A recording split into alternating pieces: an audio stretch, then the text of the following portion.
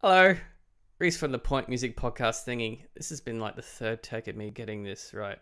Another podcast for you, as per normal for me right now.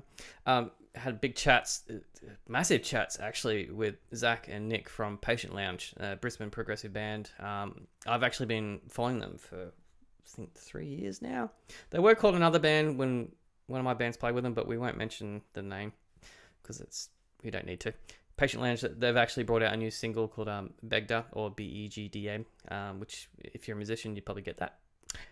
Great song, fucking nearly 9 minutes long, but it's sick. So do check that out. I'll put the link in. But in the meantime, jump into this podcast with Zach and Nick from Patient Lounge and enjoy. Zach and Nick from Patient Lounge, how are we? Great, mate. How are you doing? Good. How's Brisbane treating you on this? Is it Wednesday? It's Wednesday afternoon, evening. Pretty good. It's nice. There's no lockdown. We can do whatever the fuck we want. No COVID, cootie, corona shit things. No, not yet. Awesome. Right. Let's get straight to it. You guys are getting a new single out. Yeah, we do. Now, do I say it as it's like phonetically? Do I go Begda or is it Begda? No, that's it. You did it. You nailed it. You nailed it. On your ease. Or which one? Begda. Oh, Begda. Yeah, all right. Because I thought you guys were doing like a Powderfinger thing when basically using the Begda and chord progression and naming it as a song. That's exactly what we did. I didn't even know Powderfinger did that. DAF off Double Allergic, their second album. Of course. Yep. I told you I'm Gen X. I'm old, man. I was just straight off the bat. First thing I thought. You're only the second person so far to call us out on that. Really? Yeah. Why? Everyone just thinks it's Begda. Yeah, everyone just thinks it's a weird noise, I guess. Accepts it. Accepts the name. It's capitalized. I agree with you. I think it's pretty obvious. But Yeah. knows what's going on. And I was jamming with it a little bit earlier, like with some synth and that sort of stuff. On it. Just making sure I was correct with the chord progression. I was like, Yeah. Yep. There's Did the you work big... it out? Yeah, a little bit. I Part was- mean, I literally, like, dude, it's an 8-minute song. We'll get to why that's really geeky in a second, but yeah. First things first, it's very cool song. I've always admired the sort of the proggy sort of elements that you guys have. Like there's not many of the prog elements in Brisbane much anymore. I don't know if you guys agree with that. Yeah, no, it doesn't seem like it, man. There's Super Prog. Theron are the first band that come to mind when I think of a local prog band. But there's not heaps of it. I didn't really know if there was anyone who digged it in Brisbane. But Yeah, people man, Dead Letter Circus is Brisbane, dude. That was a massive prog. That's a good point. It's a good point. I mean, Flynn Effect were originally from Brisbane in a sense, but they're industrial prog in a sense, and then they fucked off to Melbourne. So, sorry to Mina, but yeah. Man, I feel bad for them down there now. Dude. Should have stayed in Brisbane. I've actually teed up a podcast for her later on in next month or something like that. You'll see Very that true. one. Yeah, because they just went a single. But back to you guys. Anyway, so kicking around, it says in your bio since 2019, but that's incorrect. I mean, we weren't named the band that was the previous incarnation of Patient Lounge, but you guys have been around a lot longer than that, right? Yeah, I think that gig at the back room, that was our first gig. Oh, really? Yeah. For the listeners, and that we were just me, Nick, and Zach were just talking about how like I actually did a gig with them. That was 2018, wasn't it? Yeah, 2018 was kind of when we started. So that's when we started playing what the lineup was as Patient Lounge. Yeah. For the band that forever shall not be unnamed. Yeah, forever shall not be named, exactly.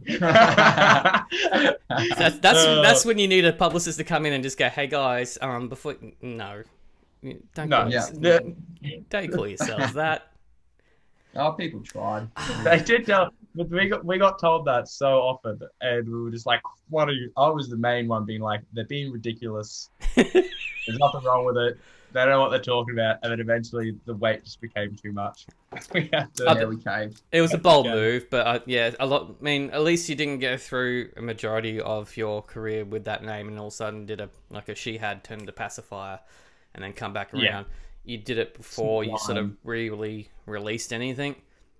Yeah, that's right. And it was, to be honest, it worked out really well because we recorded some stuff under the old name, which was just like us in our bedrooms, basically. Yeah, well, it wasn't demos. Literally us in our bedrooms. Yeah. Recorded they were meant to be demos, and then we were like, these are like pretty good for demos. Maybe we can release them. So we did, and then kind of after a couple months of them being out, we were like, actually, let's rebrand. Let's record these properly. Drop some coin on them, get them sounding as good as we think they can actually sound. And then kind of start from there. So it actually worked out well. The rebrand was like a relaunch kind of thing, and we managed to take some momentum with us and apply a bunch of the stuff that we learned, how to do better and things to avoid and that kind of thing under the old name, and hit the ground running this time around. So I'm pretty happy with it, actually. For some reason, I thought you guys actually had released an EP, but you've just released a slew of singles so far, right? Yeah. Is there a reason for that? Apart from money? We've kind of wanted to spread it out. Like what we found with when we released the EP before was it was really good hype, and we hyped it really well, but then it really died off really quickly. Whereas if we just really like each individual song, and if we split them up into singles, that way it gives us the ability to put a lot of effort into each release and actually hype each release as well. Yeah. And it's just to be able to create hype around everything that we drop. Yeah, to be honest, I feel like with kind of the way the music industry is at the moment with streaming and everything like that, I don't really know what the point of an EP or an album is nowadays. It just limits the amount of social media presence you can have, and that's where fans are made. So that's correct. Yeah, no, I totally agree with what you're saying. I've been working on an album. Like, I've actually in 3 bands that are all releasing albums in the next few months. And you're right, it's a bit of a concern with the streaming format of why bother to release an album now, but there is still the physical component. I mean, I know the main band I'm in, which is not sort of in the same genre that we're sort of in, it's more of a reggae band. Right. Oh, cool. Definitely will be releasing it on a physical format, so CD and vinyl. Because the people that listen to that music are avid vinyl collectors a lot of the time, or CD collectors, and whereas people more sort of listen in the genres that we play into, the prog and the alt sort of stuff, they're usually more than likely just going to put in their phone and put in their playlist, right? Yeah, exactly. Like the plan for us, we've got a bit of a spoiler. Got a few more singles we're going to drop, and then we might put together a physical release with some special content on it. So that'd be cool. As an album. Yeah. So there'll still be a physical copy at some point, but we've just stretched it out enough so that we can actually just enjoy every release and have some content to slowly drip feed to fans. It's interesting seeing this industry, because the focus used to be like, don't bother sort of hitting us up until you have an album. Oh, we got some singles. Yeah, no, you haven't got an album yet. It's flipping the other way now. Well, 100%. You've got people dropping their second single and just coming out of nowhere. So yeah, I mean, Hope D has released. I think she just released her EP. Yeah. But she released one song, pretty good. Second single, bang, exploded. I mean, Tones and I had released, I think, just Dance Monkey, and then toured America or whatever. Yeah. So yeah, the whole album thing. I love listening to albums. I think that's almost like the right way, in some respects, to consume music a lot of the time. Yep. Especially when they've written in a long format like that, and they're conceptualized through an album. But it's not the way people are consuming music. I mean, you'll just put on Spotify and then hit shuffle, right? Or your song will be thrown into a random playlist. So as much thought as you might put into this song feeds into this song, and then like looking at the album overall, and then we'll give them a break with a soft song in the middle. Like, not that many people are going to listen to it like that. So yeah, it's just kind of the way of consumers at the moment, which is fine. It's nice. The length of your songs that you've released, and was it 5 or 4 singles? Is it 4 singles? Was it 5? 4 singles. 4. Yeah, they would all equate to basically an album right now. Yeah, exactly. Well, it's- Yeah. Like Begda or BEGDA is what 8.5 minutes long. Yeah. It's 8:55. I checked. So it's just today, under so 9 minutes, let's right? call it 9. Not quite 9 minutes. You do realize most publicists are just looking at it and just going, No. do a radio edit. Do a radio edit. Seriously, do a radio Well, edit. Please do I a got radio that edit. exact feedback. I was pitching the song to a bunch of people. So I do the band's PR as well. And one, I can't remember if it was a label or someone replied to us and was like, yeah, cool song. Not even close to radio ready. Like, and I was like, look, you're not wrong. Yeah. But I don't know what, I mean, yeah, we could take stuff out, I guess. But I think that we try and make sure that the songs aren't staying longer than they're welcome, if that makes sense. Like, if it's 9 minutes long, Dude. hopefully it has a reason to be 9 minutes long. There is a reason why it's called progressive music. That's exactly it. right. If they're expecting a 2.5 minute little shanty out of you guys, then they got another thing coming. That's literally Yeah, like yeah. the intro and like a pre-verse, and that's it. Yeah, that's, exactly. you wouldn't be at the chorus by 2.5 minutes. Oh so- shit, no! I don't think I was at the chorus for 2.5 minutes with Begda. Yeah. All right, so let's get into the song. Like, what actually was the thought process behind it, and how do you construct it? Because I'm always interested in this sort of stuff. So How nerdy do you want to get, man? let's go nerdy, man. There's a lot of people that watch this that are actually like at-home producers or just like music in general. And then some people just go, "Oh man, musicians just talk about their own stuff." It's like, what the fuck do you expect us to fucking talk about? Yeah, that's what we know. That's what we do. Yeah, go down that hole, man. Go down that rabbit hole. See how we go. Well, do you want to talk about the production kind of stuff? I guess the writing process first. Yeah, that's kind of where a lot of the singles and stuff we've done so far. The skeleton of the songs will come from just me and my acoustic guitar. Yep. So it's like Begda, for example. The main melody and harmony that you hear in a lot of the parts, that was me just jamming by myself. And then from there, I bring it to Nick.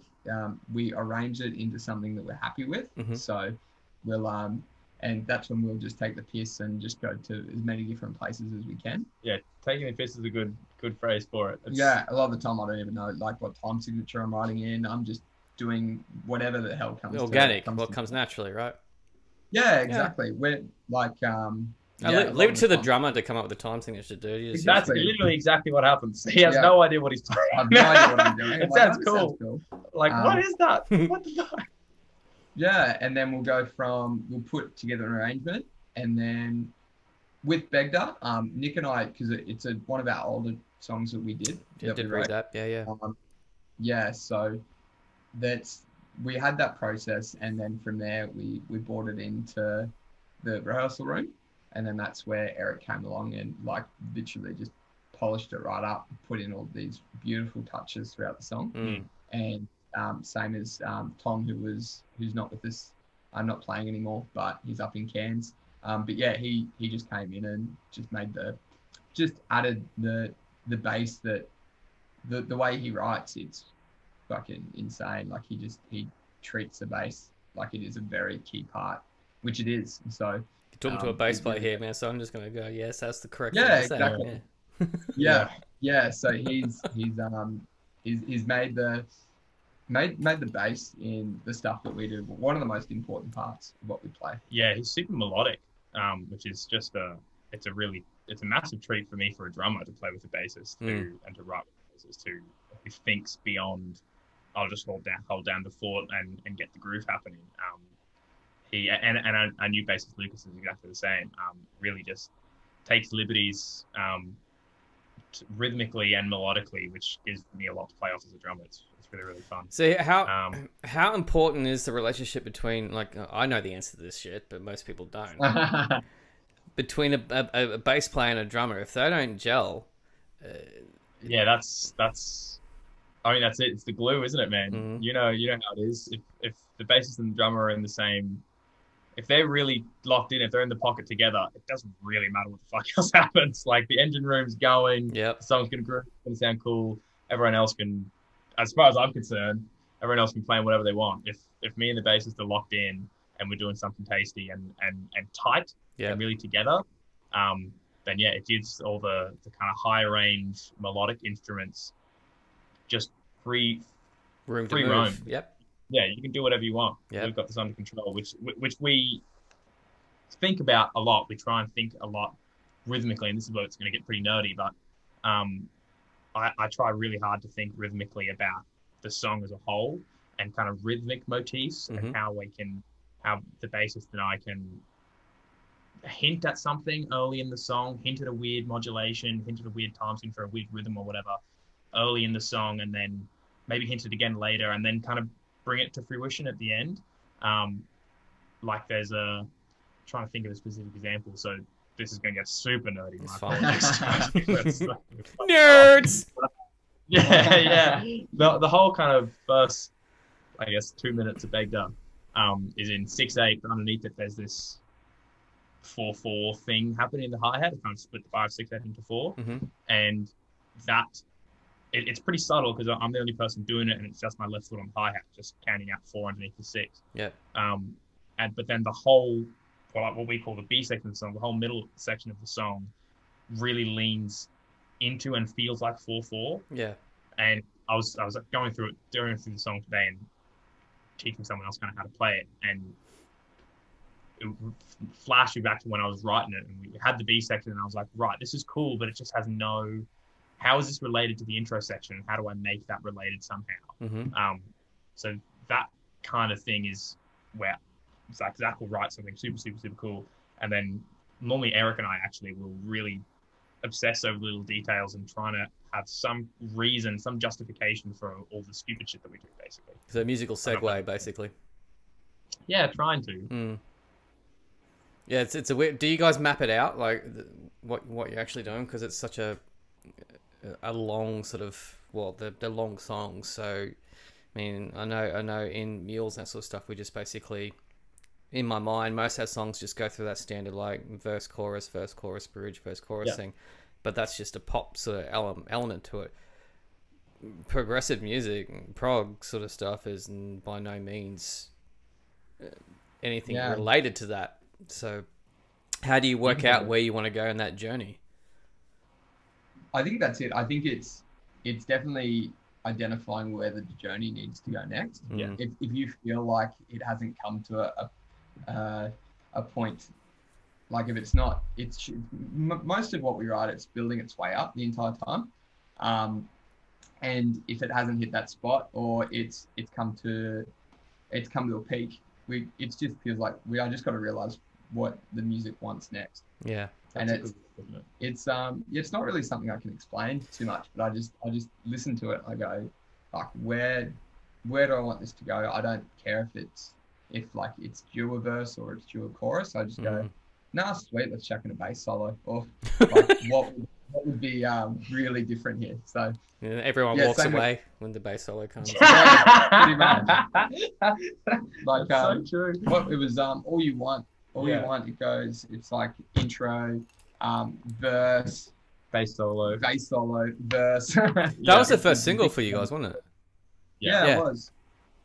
Yeah, but the bass solo, it's referencing like the melody. Chorus, the melody that it's playing is very similar to the vocal melody, and we're playing the chorus chords. So we just have an idea. We go, oh, that'd be cool, and then we just trust our gut and go, let's do that, rather than trying to do what we think we should do. Yeah. And then I feel like afterwards, then when the song's kind of mostly there from start to finish, that's when we really start to zoom in on little details and go, okay, now how can we justify that? The finesse part.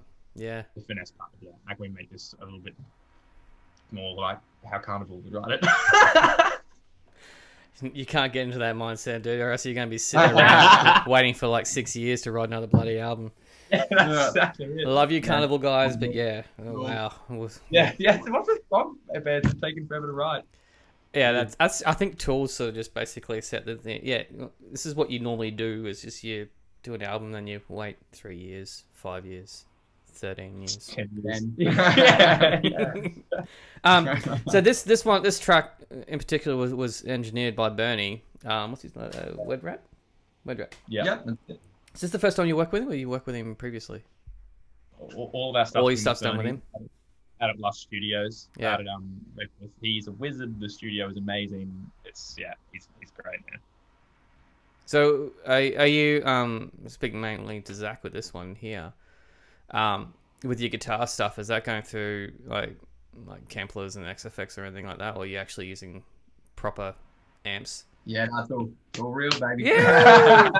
Yeah. So there's no modeling or anything on Yeah. anything in our music that we record. So so we've got, with our guitars that we've recorded them at home just because we can get a pretty solid sound Yep. without needing the studio room. Yep. So yeah, we just use our libraries. So the guitars are an EVH and an Engel. Mm-hmm. And then the clean guitars, they're just Fenders, so Fender Twins. Nice. Is he using Yeah. like Logic or something like that, or like Pro Tools and just For Pro Tools. Yeah. Yeah. and you just dump the wabs in there, make sure it's all matched up, and you just send it to Bernie and put it in? Yeah, pretty much. So How we do- easy is that shit? Yeah. Like, Sweet. and it saves 2 days in the studio, Yep. like paying for studio time, and you can Yeah. sit in just sit in a bedroom and make a little ISO-CAD out of mattresses. Yeah. I mean, I So, normally go direct in with my setup, but my setup in Mules is completely different to what anyone else is doing. So I actually have to be Yeah. making sure that the guitar and bass line are perfectly in sync. Otherwise, it's going to have some phase issues. So as long as I do the Oh, bed, right. as long as I do the bed tracks at the same time, so the guitar and bass at the same time, and then I can Yeah. add fluff and shit to the top. I can add extra guitar tracks in there. But that's the beauty of having all your stuff at home, Yeah. and then you can Yeah, go to the studio and definitely. do drums. That's Yeah, that's it. it. Yeah. Then all the pressure's on. This is costing us $2,000 a second. Don't fuck it up. You got one Yeah. job. Yeah. Make sure you do it Yeah. right. Yeah, exactly. So you guys basically got to launch the single at the other festival, which was on the weekend. Yeah. I was Yeah. meant to go with that, but I've just started holidays and I've got 4 gigs on in the next 2 weeks with 3 different bands. Yes. And I really didn't want to push it with my wife that much to sneak off to a festival. So, I'm not saying that she's like a or anything like that, because she's not. But Like, to be completely fair, understand. to be fair, but I'm actually a little bit bummed that I missed that festival, because it looked. I mean, I love Cog. I heard Red Hook could not play, which sucked Yeah. because of the whole poor Emmy getting the whole notification thingy. Yeah, But brutal. for you guys got bumped to the big stage because of that, though, didn't you? We We did, did, yeah. yeah. So I feel terrible for Red Hook, but stoked to be honest. Sorry, Red Hook. Thanks, Red Hook. Yeah. No, that was really cool, man. It was really nice of the organisers, to trust us to take what was quite a late slot on the main stage. Mm. For a band that's nowhere near the size of Red Hook or Mm. Wolf and Carver and whoever was playing after us. So Cog and all that. So yeah, it was a really cool opportunity, and the stage there is fucking amazing. Yeah. The Fortitude Music Hall is incredible. It's a great venue. I'm yet to see a gig there, because I was there for Queensland Music Awards right before Right. lockdown last year. Yeah. And so technically I did see music play, because I saw Django Jones and a few other bands play, but still yet to go to a proper gig there. I just know how big the actual bloody venue is, and it's incredible. So that walking on that stage and having like a pretty decent sized crowd there, because I saw the photos. Yeah, After it all was- the crap that we've all gone through, how was that? It was fucking amazing. yeah. It was pretty funny, because we like rehearsed like this 30-minute set that we had, and then when we got moved up, they were like, yeah, okay, boys, you're gonna be playing for 40 minutes now. Woo. Like, oh, fuck, what are we gonna do for that? So 3 Yeah. songs for you guys. That's sick. Yeah, it was 4 songs. That was the difficult thing, actually. Is four songs was like exactly 30 minutes, right? Mm-hmm. And then none of our songs were the right length that we could add more than one to get it to 40. Does that make sense? Like, yeah. all 6 minutes long. So we couldn't add 2, but 1 wasn't enough.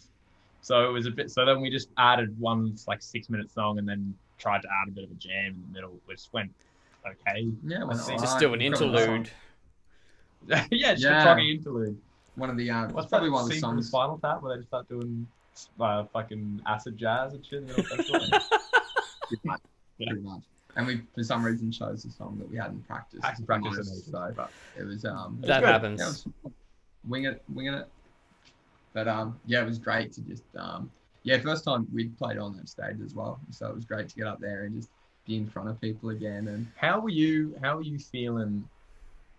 Because we were out the back, right? And obviously you mentally prepare for a certain thing, you know, as you know, you kind of visualize what's going to happen in the gig, get changed last minute, sweet, roll with the punches, love it, stoked for the opportunity.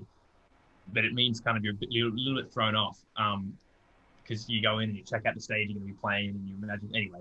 So we're out the back listening to Osaka Punch. Oh, yeah. Incredible. Oh, man, I love those guys. So amazing. I got a funny story about them too, so I'll come back to that, but yeah. Please. Had this huge, ridiculous crowd because, of course, they're Osaka Punch and everyone loves them. We were chilling backstage, and I don't know about you, but that was, although I've been like getting better and better and better at not getting nervous before a gig, that was, it's been ages since I'd felt that like, oh yeah, fuck, there's a lot of people out there. Man. Like, I don't want to fuck this up. Yeah, you know what I mean? Yeah, it was the first time I've been nervous in a while to actually play a show. Yeah. But that's a Which good is good. thing, though. Did you do your nervous little wheeze and shits before you got on stage? Yeah, yeah, sure did. definitely. Because I know so it was good. It's a great buzz to show. be playing to a crowd like that, particularly after all that we've gone through. Because I know, because the Barefoot, the band I'm in, the reggae band, we played Night Quarter. I don't know if you know of Night Quarter on the Sunshine Coast now. Yeah, it's super cool. I played there with a Sunshine Coast band. It's fucking cool up there. Man. Which band? Dora Jackson's her name. Oh yeah, I know Kayla. Yeah, oh man, Kayla's such a queen. Huge fan. Do you play with Kayla? Yeah, have for years. She hit me up just before she got that big Pineapple set. Yep. A couple of years ago. Yep. And needed a band and whatever. So I did not know you played with Kayla. There you go. There we go. How do you know Kayla? She's a guest on one of the podcasts, and I jam at her dad's studio. And Kayla appears on one of the bands I'm in, Swimsuit Issue. Does vocals in 2 of those songs. Yeah, I know Kayla. Yeah, cool. Oh man, And Ryan. that's a random connection. Yeah. What I was going back with Night Quarter, like Barefoot got up. We played with Band of Frequencies, and that was the biggest crowd we've played to in over a year. And I know that feeling that you had, because I was in the green room and I was just going, because normally I don't get that nervous with Barefoot gigs. Yeah. Normally I just turn that off and grab my bass and grab my synth and walk on stage, and it's just automatic. Thing. It's autopilot. Yeah. No, I was nervous as shit. Yeah, well, that's how because we were prepared to play on the smaller stage. I was not feeling nervous at all. I was Okay. sweet. Oh, this feels different. Yeah. Yeah. A good lesson in visualization, maybe. We should have all sat at the back and Well, visualized kicking ass. A good thing is just like the whole another Barefoot thing we do is basically like a little like a hug in kind of thing, and just go, yeah, we've got each other's backs, and let's make it this kick ass. I mean, we have our own thing. I'm not going to give away what we do, but yeah. Tell me all the No, secrets. it's nothing sus. Don't worry, it's nothing amazing or anything like that. The story about Osaka Punch, It's like a punch, yeah. because I love those guys. It's the singer's Jack, isn't it? Yeah. Yeah, right. So I was at the QMAs, and we were up on the mezzanine level, because that's where we got our seats. And I was sitting in the front row, and there was people watching, just as people were coming in. And then I felt people walk behind me and sit down, and I turned around, and there's Jack, and the guitarist. Brenton wasn't there. I know the bass player, but and just their partners. And we'd played with a Sucker Punch as mules, and so he kind of knew who I was, and back and forth, right? And one of my favorite songs of theirs is Drones, which is the last single they released. It's a fucking great song. However, I'm shit at lyrics, so listening to pronunciation of what Jack's singing, I actually thought he was saying, "Send in the clowns, send in the clowns." Oh dear. So I actually turned around, and it took me a long time to actually realize that it was actually send in the drones, because the name is The Drones. But yeah, The name of the song. yeah. But I don't. It's a sucker punch. You don't know what to expect because they're fucking random anyway, man, and they're funny as shit. I mean, hell, Jack filmed himself on acid for one of the film clips at the Echo. I did not know that. That's hilarious. You have not, dude. You need to see that film clip. That's amazing. It's a classic film clip. On that? Oh, I can't think of it at the top of my head, but yeah, just put in a sucker punch, and you can see him. He's at the Echo, and he's cooked. It's classic. Fucking awesome. It is a great film clip. Yep, found it. He is right. Anyway. Oh my god. I'm sorry, I get distracted. No, it's alright. You watch that afterwards. Anyway, I turned around to see Jack, and I said, "Hey man, like, I'm yours." And he goes, "Yeah, I remember you." We're having a chat, and I said, "Look, I love drones." He goes, "Oh, thanks, dude." I said, "Well, can I tell you a story?" He goes, like, "Sure." I said, "I'm shit at lyrics, and I've been singing along to the song. And when you sing in "Send in the drones, send the drones," I thought you were saying "Send in the clowns, send in the clowns." He pissed himself, and he goes, "That's actually more metal than what drones is. So I actually want to use send in the clowns, send in the clowns." Yeah. Sounds scary. Yeah. Very scary. That was a whole thing, like 2 years ago. Oh, those People clown, knows nothing. those stupid clown things. Yeah. I hate clowns, man. Seriously.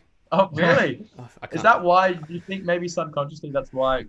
Because it was like a kind of metal scream or whatever, and you were like, Maybe. But I scary. also, because he does a lot of like political commentary and that sort of stuff. It could have been like the whole, like politics and sending the clowns. I don't know where my mind was going with that. I wasn't thinking of actual like clowns being used as attack things. But You weren't. No, but they could be clown drones. Could be clown drones. Could be clown drones. Wouldn't that be scary? I don't That's know, just man. double scary. Holy shit. That's Chris's worst nightmares. Oh, Like Terminator, but fucking clown drones. No. Last time you guys up here was actually Prison Originals, wasn't it? And that was Yeah, man. yeah. That You haven't was sweet. played any other sort of, but that was acoustic though, wasn't it? Kinda. Sort of. You- Kinda.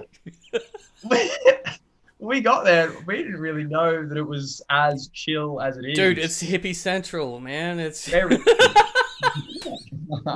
much chiller than we expected. So. Yeah, we just YOLO'd and Well, we tried. The first song or two, I was like, "Righto, fellas, go easy on the overdrive. Mm.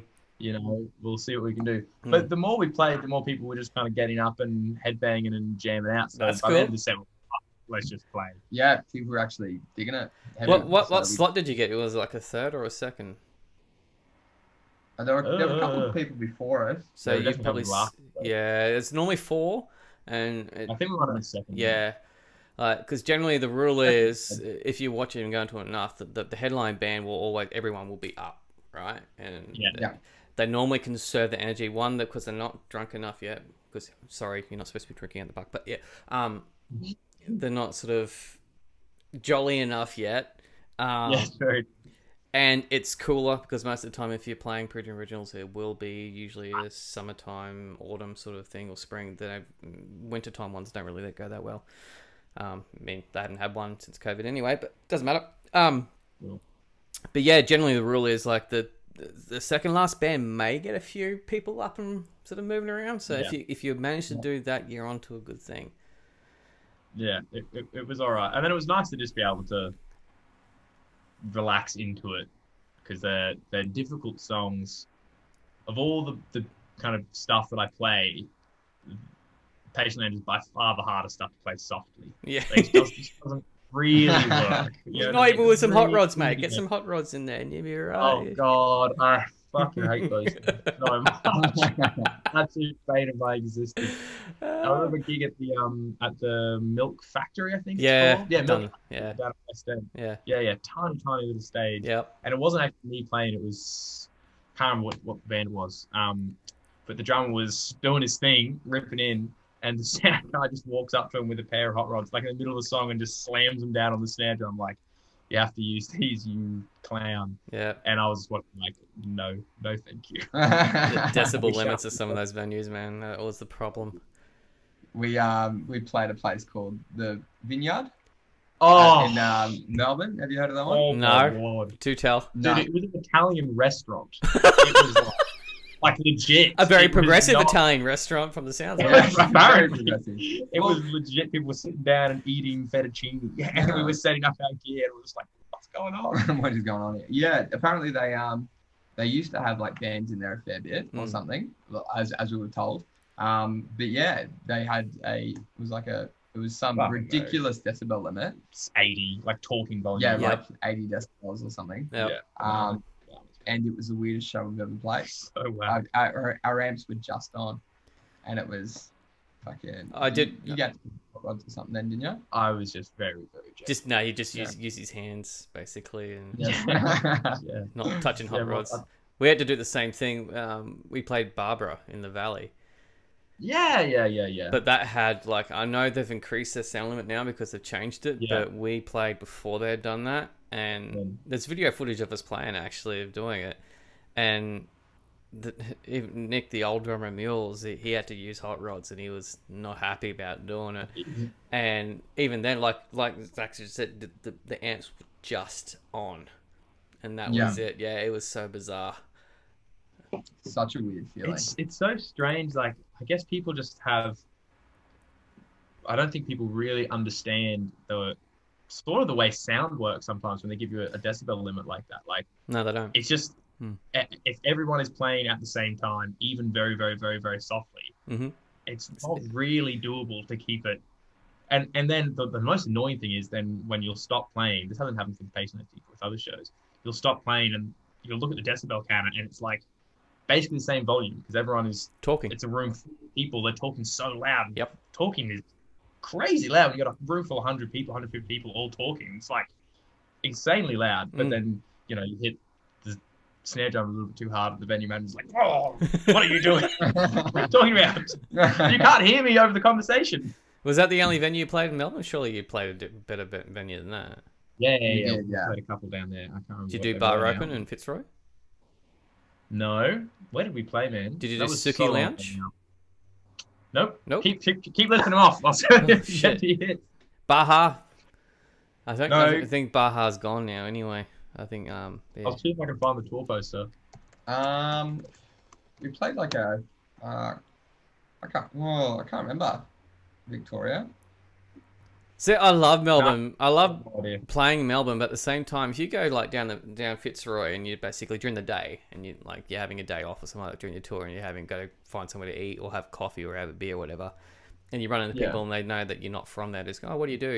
And you, "Oh yeah, musician." They just go, "Oh yeah, like the other 20,000 people that are in this strip right now."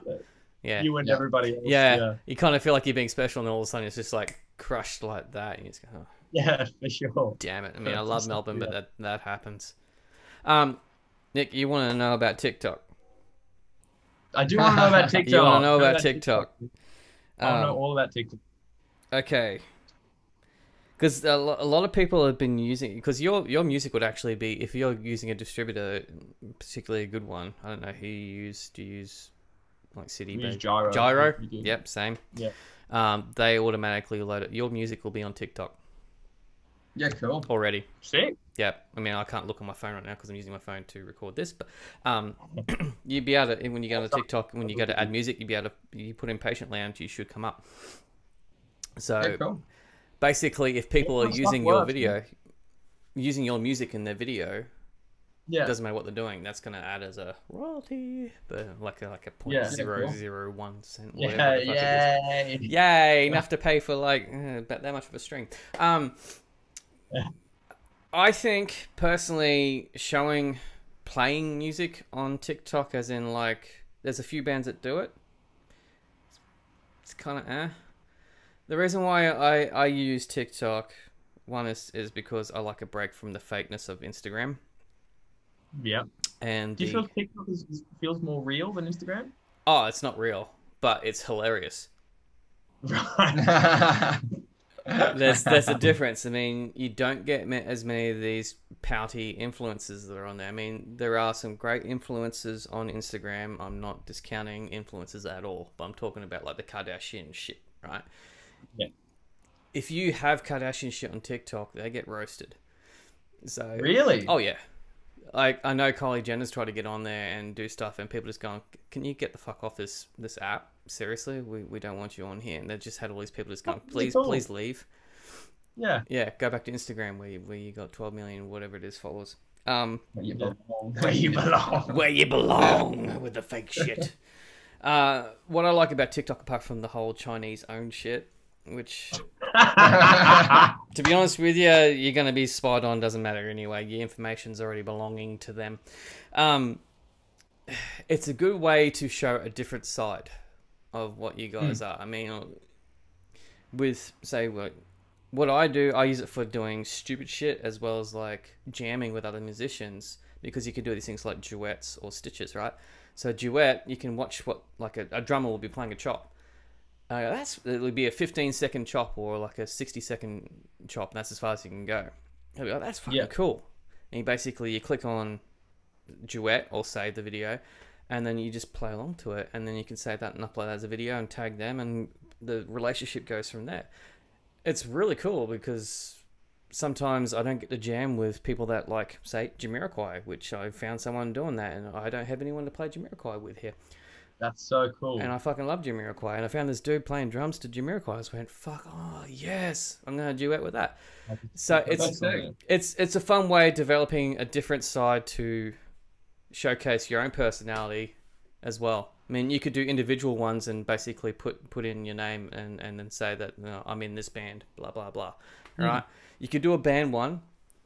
If you, as a PR person, which I am as well, as among other things, if you're going to do it as a band thing, don't put stuff that you're trying to sell. Right. You got to remember that the typical demographic of TikTok viewers will be between the age of 13 to 22, 23. Right. There are people that are millennials, and there are Gen Xers on there as well, but a lot of the users are younger, and they can smell what they're being sold to. And basically, a lot of the songs that like Dance Monkey and Lizzo, so any of the stuff like they got famous because of TikTok. Yeah, believe it or not.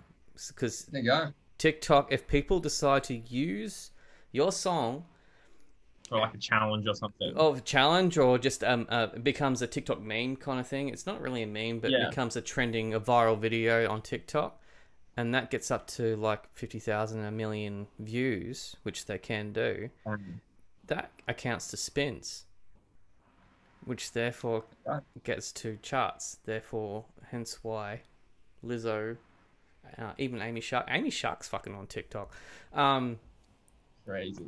Yeah, it's another thing that we have to adapt to as musicians, particularly more DIY or indie musicians, because we have to do so many fucking things. If you're not signed and you don't have full legit management team, booking agency, publicists, full-time publicists, not ones you hire for a campaign, but full-time publicists and that sort of stuff, we're left to do things on our own. And that means we have to learn how to do like distro, but also the social media things, but also adapt to the changes that are keep coming in social media. It's fucked, but I mean, it can be fun, but it also makes you be more creative and think on the fly. But the thing that pisses me off the most about it is that it takes away from the artistic process of actually doing the thing that we're supposed to be doing, which is writing and creating music. Correct? Yeah. Oh, 100%. Yeah, that's I think that's something that we get stuck in sometimes as well. We put too much effort into trying to do all the right things and trying to do all the right management things. There is no right thing though, man. This is the thing I've been learning. Like with the release I'm doing now, instead of doing a bombardment campaign, I'm just doing drips and drabs. I'm just going, here's a bit here, here's a bit there, here's a bit there, here's a bit there, and see if it sticks, and then follow up. It's a frustrating thing, and this is why I liked when we went into COVID lockdown. I don't know if you guys did it, but basically my career, musical life went on pause, right? Which stopped the anxiety for like at least 3 months. Everything slowed right down because there was not this consistent need to outdo the next person coming up behind you, who's going to do Yeah. something different, right? I don't know what you guys, how did you guys deal with it? Did you stop being creative, or were you more creative during the process? It was actually, we were talking about this just a couple nights ago at a Q Music thing. It took us probably like a month or so to adjust and work out what's going on. But then once we did, it was a really great opportunity because we couldn't work to then be like, oh, we can actually just do band shit all the time now. This is great. Like I think we found it made us much more creative because Good. there was time. There was no pressure to do anything else. That's it, It was exactly. just It's hang slowed down. out and Yeah. write a song or Yeah. work out some weird acoustic cover of a Tool song or whatever. Because you guys released something basically during COVID, didn't you? Like towards the end of it last year? Yeah, our last single, Places, came out towards the end of the year. Yeah. Yeah. So So that would have been created during that process? yes, we did all the recordings and stuff. The next couple of singles, we did all the recording for that over the COVID We did period. too, actually. Yeah, Forgot about that. yeah. So finished, put all the final touches on lyrics and stuff, and actually got to sit down and rewrite some lyrics for Sick. the next upcoming singles as well. So yeah, use the time pretty effectively, to be honest. Before we get sidetracked, there's two questions I want to ask at the TikTok thing. If I Yep. can. Go for it. The first one is related to the duet thing. Yep. Were you all over the sea shanties? Nah, I fucking hate them. Oh, what do you mean? Nah. If Nickelback think it's great enough to do a song and change the song to a sea shanty thing, yeah, I'm sorry, I'm out. Nah, I couldn't handle it. Yeah, Nickelback is when you know you've jumped the shark. Hey. They're like the That's bar. dumb. It's like sorry, Yeah. Nickelback. I mean, they are actually, to their credit, they're actually clever songwriters. They're fucking pretty sick. I'm not a fan, but yeah, if you know that someone like that has decided to jump on the sea shanty bandwagon, I mean, if Korn decided to do one too, I'd be like, yeah, I'm out completely. This is dead. done. You know, don't bother. And what's the other question? Oh, whatever. I love them. They're fun as. What was the other question? The second question, completely different, Yep. much more serious question, is on like using things like TikTok and Instagram and social media as a tool for the band, right? As a Yep. PR tool, essentially. What I struggle with is I kind of view those apps as not a good thing for my productivity in general. Yeah. I want to try and avoid them as much as possible so that I'm not sitting and scrolling through a bunch of influencers and doing shit. So what I'm struggling to balance, and what I know you've struggled with as well, is being like, okay, I need these apps on my phone so that I can, because they're a great tool to connect with people who like our music and all. That's awesome. But I also want to delete it off my phone because I hate that whenever I open it up to do a post, half an hour later I'm scrolling through some bullshit. Do you know what I mean? Yeah, they're the key procrastinating machine, Okay. basically. Yeah. How do you use it for what it's useful for, but not get sucked into the kind of dark side of the You're talking to productivity? someone that manages 5 Instagram accounts, man. Right. um, Well, that's a lot of productivity. yeah, it's more to do with. I mean, my wife is way better at it than what I am because she sells vintage and she uses Instagram for that, but she also has a private account, right? Yep. If you're using Instagram per se, the main screen, the posts, right? They should be like moments caption time, professional photographs, or at least edited to look like that. Yep. And one a day. Some people are saying you should be doing 3 a day. Fuck that. One a day. Maybe. One a day. Ramp it up to, like maybe one every 2 or 3 days. And that'd be enough. Just make sure that you have an engagement, right? Depending on what you want to do. Stories, people actually like them, but that's when you're doing stupid shit. Like, people can be like I, at one stage I was showing me baking brownies. All right. And listening to some music that I want to listen to, particularly during lockdown, that sort of shit. People like stories because the fact it shows a more human element to what the artist is like, whereas you got the Instagram main page and Facebook as well, which show the whole professional sort of side of things. It's why I kind of like TikTok because it's mainly stupid shit. Right. Yeah, cool. I mean, I'll be up until 12:30, me and my wife in bed together, and we'll be sharing each other TikToks, basically, and mainly cat ones that are just stupid. Because it makes us laugh when we're not thinking about what fucking ScoMo said today and what's going on in the world and the rental crisis and all that kind of crap. We're just sitting there together watching stupid cat videos on TikTok or people doing skits. And if you can utilize that to gain exposure and gain a following in a clever way, fucking do it. But don't make it the be all and end all. This is one thing I struggle with personally. And just so you know, we're hitting 50 minutes. Jesus Christ. Yeah, told you guys quick. One of the things that I struggle with the most is not using the likes and whatever that come through as a gauge for your actual material that you've put out. Right, go on. It could fuck with your head. It does with me every time. And like, I should be taking a note in my own book right now. My wife will be probably listening to this later and should be just going, you should listen to yourself fucking talk. But basically, you can get addicted to that notification coming up and saying they've liked this post, right? And then you're constantly checking it. It's the same as when you release something and you've got Spotify for artists and you're checking to see how many streams you got. Right. It fucks with your head. The thing is, if you do not have a massive PR team behind you, if you don't have someone like Triple J behind you, if you don't have any of this sort of stuff in here, you're not going to get to that level of like 1 million magic streams or anything like that. I mean, you guys are playing a very niche sort of music, and I love prog.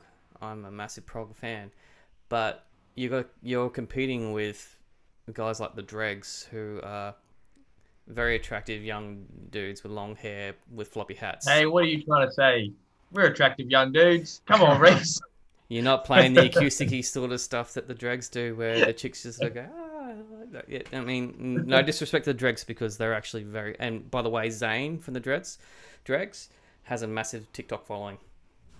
Really? Yeah, and he posts the most inane shit. Sorry, Zane, but you do. He called Bernard Fanning old. Oh, Jesus. Come on, man. Like, I'm 42 next week, and Bernard's not that much older than me. That's like calling me fucking old. It's not the be and end all. Social media should be just an extra part of the PR tool that you use, and if it's fun, cool. If it's fucking with your head, just give it a miss. Don't give it a miss, but just kick it back a little bit. Unfortunately, you still need it. I tried doing without Facebook with one of my bands, and unfortunately, you couldn't do it because you have to set up events when you're coming and playing shit, and the venues are just going, you need to set up Facebook, and it's going, fuck. Yeah. It's how we are now. I mean, I come in through growing up in the 90s in bands. None of this shit was there. Yeah. I mean... Do you think it was easier or harder? Harder. Then or now? Then. Right. It's music and venues are a lot more accessible now than what they were back then. True. So much so. Where it's a double-edged sword, because there is so much music out there. It's your music actual like lifespan, unless you are in it for the long haul, like someone like me who's been playing for 27 years. It's very quick. Yeah. So you've got this little space in time where you can utilize that, and once that time's up, you're playing catch-ups. So, I mean, if you're using music as a living, you have to spread yourself out. I mean, play with other artists, play cover bands, be your own producer, that sort of shit. Yeah, that's a kind of pessimistic kind of thing, but I think it's certainly true. I can't remember what the lady's name anymore. I think she's from Q Music. And she hit us with some statistic, which was something like 90% of people who make a living out of music have a second income. Yep. Because you just have. I've got a full-time job. There you go. That's the way of it. What we'll do, I'll wrap this up now, and we can have a D&M after this, because we're just about to hit 53 minutes. This is the longest one I've done in a long time. So that's a good thing, I think. Yeah. Begda is out. It came out last week, and it's a sick song. go down the Check journey, it put out. some headphones on, and go down like I did when Talk's album came out last year. And I just put my hoodie over and I just went, woo, disappeared into it. Go check it out. Zach and Nick from Patient Lounge, thank you so much for jumping on with this. This has been fun. Yeah. And like I said, Thanks. let's chat after this. Yep. Everyone else, bye-bye. Thank you for listening to this one. I had a lot of fun, and I had massive chats with Zach and Nick after the podcast had finished, and whoo, we went on all sorts of tangents. Anyway, I hope you dug that one. Do check out Baghdad and the other songs on there. I think they've got other three singles, I think it was, on Spotify. More coming. And if you can see Patient Lounge live, do so, because they are very cool.